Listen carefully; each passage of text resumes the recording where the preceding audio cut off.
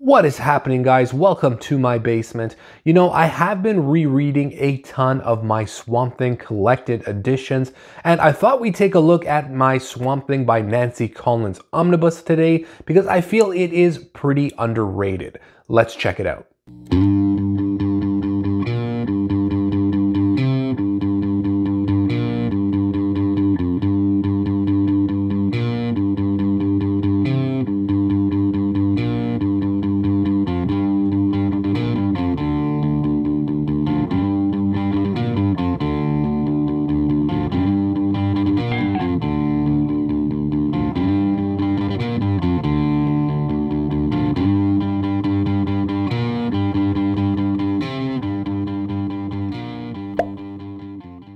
Welcome back, everybody. We have Swamp Thing by Nancy A. Collins. Here we have a list of pencilers, inkers, colorists, and letterers that were involved in this collected edition. Our detailed table of contents page followed by an introduction page by Nancy Collins and a foreword by Stuart Moore.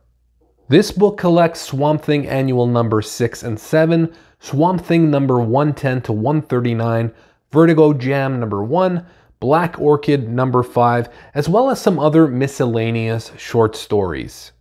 This is a very solid and underrated run, in my opinion. Is it better than Alan Moore's run? No, it's not better. Of course it's not better, but it is damn good, and it is an excellent contribution to the Swamp Thing universe and does expand heavily on some of Moore's ideas, even though there is a large uncollected gap of Swamp Thing between Moore and Collins, spanning almost 60 issues. So who is Nancy A. Collins?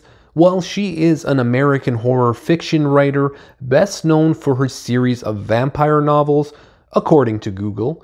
She's written other comics as well, including Jason vs. Leatherface, Predator, as well as her own one-shot.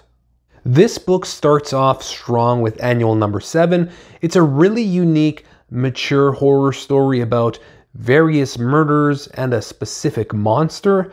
Solid characters are created here that later appear in future issues. But the big question is, what do we get in this omnibus? We get a lot of individual horror stories within the Swamp Thing universe, as well as some thoughtfully built continuing story arcs. Stories about monsters, ghosts, pirates, domestic violence, a crazy preacher, stories about Swamp Thing and his family, Abigail and Teffy. Yes, Swamp Thing has a kid by this point. We get some new and returning characters and villains, a lot of stories with the popular villain Arcane, which are done really well and kind of cross over from the Sandman series with its current timeline about Lucifer abandoning hell. We get a really awesome new character named Lady Jane, who is part of the Green, who is brought to Earth to assess Teffy in many ways.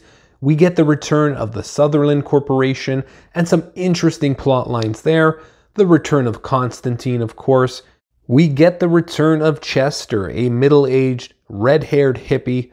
We get a lot of visually pleasing painted covers, some of which are definitely some of my favorite of the series. So if you are into Swamp Thing, you definitely want to add this book to your shelf. I just hope they fill in those gaps and release more collected editions from issues 65 to 110, which we don't have yet. So this may be the only omnibus I paid full price for. At the time, this book was said to be out of print, so I panicked and found it at one of my local comic shops. But that's what happens sometimes. Turns out it was restocked, so get it while you can. I hate to compare it to Moore's run, but you kind of have to. I mean, it's building on some of his original ideas, and he set the bar really high with his writing, not to mention the artists Moore had working with him during his run were far superior. And that, of course, is just my opinion. So that's all there is to say without spoilers, I hope. Nancy's run is unique and is definitely a wonderful body of work. So until next time, guys, get on that subscribe button and we'll catch you in another video. Take care.